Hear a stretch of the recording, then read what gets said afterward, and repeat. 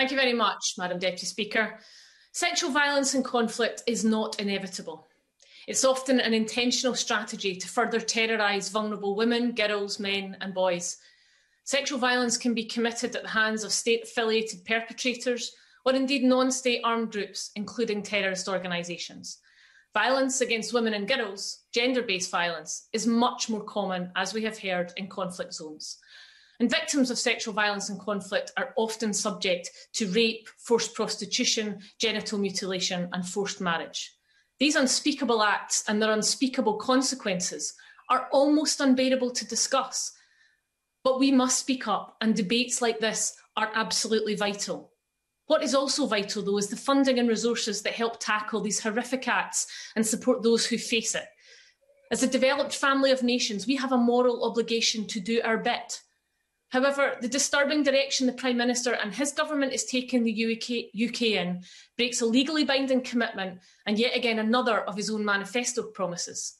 Having set up the Preventing Sexual Violence and Conflict initiative, which 155 nations joined to commit to ending sexual violence as a weapon of war, the UK has sadly rolled back.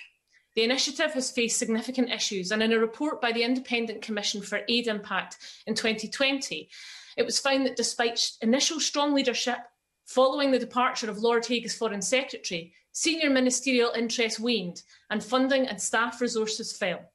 The initiative made some important achievements, it said, including creating an international protocol used to secure convictions, but also had no overall strategy, did not focus on learning and failed to include survivors systematically, which we have heard is absolutely crucial.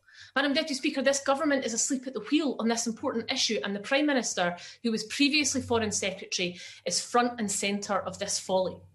The UK is the only G7 member to cut its international aid as a COVID-19 response. That should shame us all, and is not supported by the majority of Scottish MPs, or I suspect the majority of the Scottish people. The Scottish Government recently conducted a review of its international development policy and committed to offer at least £500,000 for projects that promote gender equality in partner countries across the world. Rather than claim to be hampered by it, our review in Scotland was prompted by the COVID-19 pandemic. Scotland will continue to employ whatever levers and resources it has within the constraints of this union to ensure it's doing its bit. But I have no doubt an independent Scotland would take its place on the global stage as a nation ready to meet its international obligations. Because even the PM's own backbenchers have admitted these aid cuts will cost lives. The UN said that more than 500 rape cases have been reported in the Tigray region of Ethiopia in March this year. At least 27 cases of sexual violence have been recorded during the recent protests in Colombia, and China stands accused of organised sexual violence against its Uyghur population.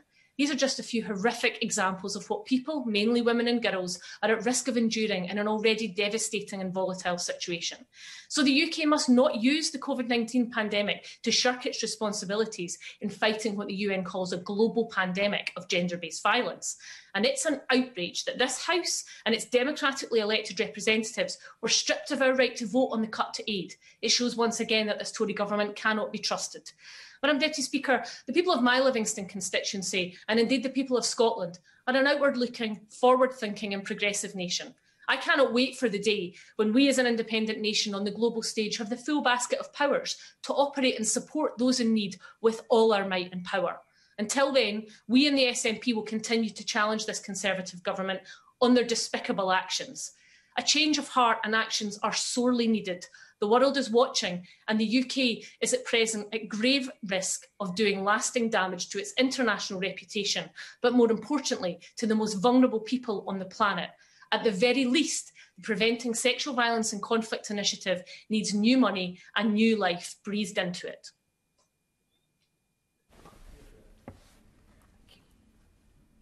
Gareth Davis.